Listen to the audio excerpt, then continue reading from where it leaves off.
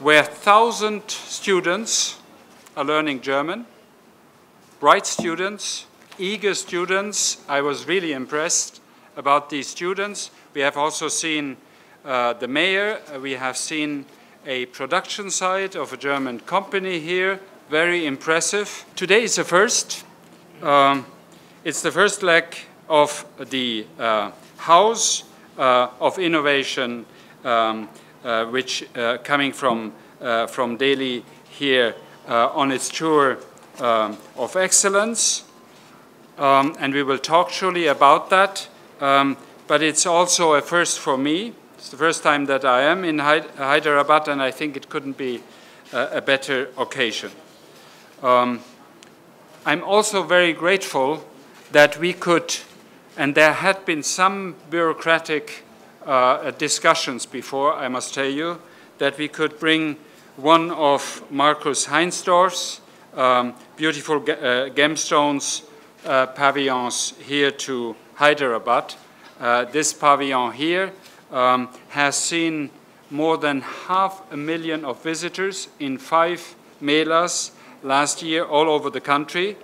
And it was one of the visual highlights of the Mela we had during the Year of Germany here in India. Now, this pavilion will be for 8 days home to Indo-German Science Cooperation at its best. And I think that Hyderabad was well chosen.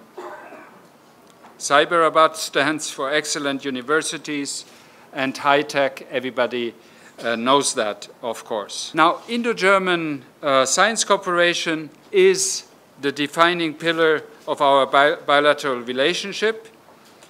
India and Germany are both hubs of knowledge.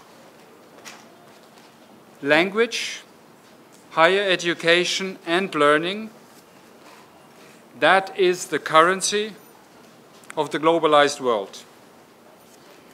It offers career opportunities, it offers opportunities to travel, and it offers the opportunity to exchange knowledge and ideas.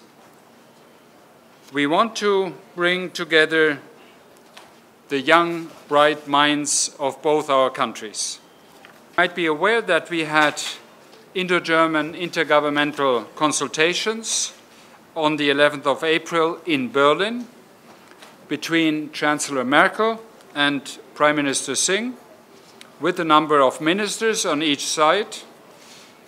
And in fact, my impression from this very intensive meeting in Berlin was that science was at the center of these talks. Science and education.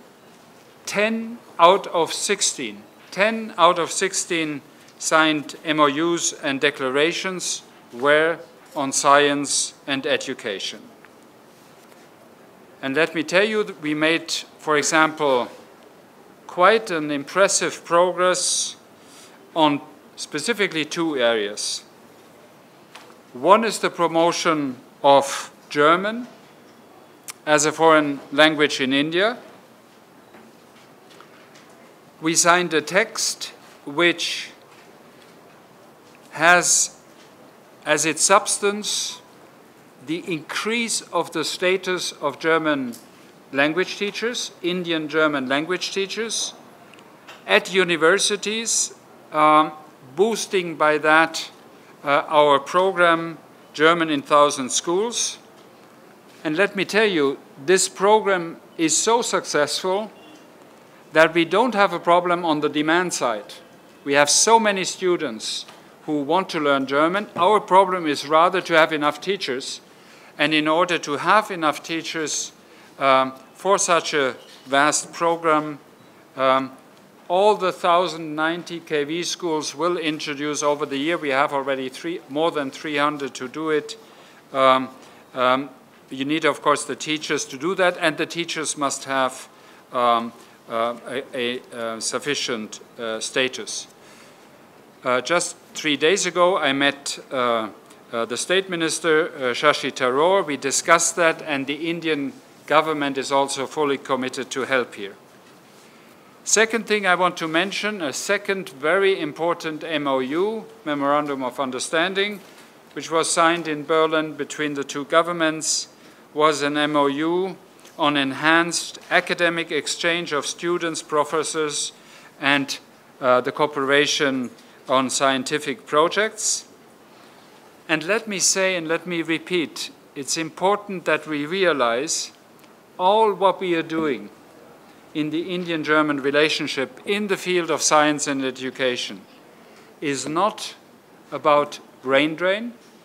It's not about brain drain, it's about brain circulation.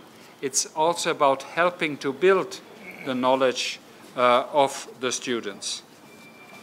Let me also mention in passing something which is very important for India, I think, but surely also for us, because it's the issue we have in Germany. That is an MOU signed on green corridors, green energy corridors in India. There was the commitment from the German side to give a credit on these projects, different green corridors, of, for a start, 1 billion euros, which is, I think, an impressive sum.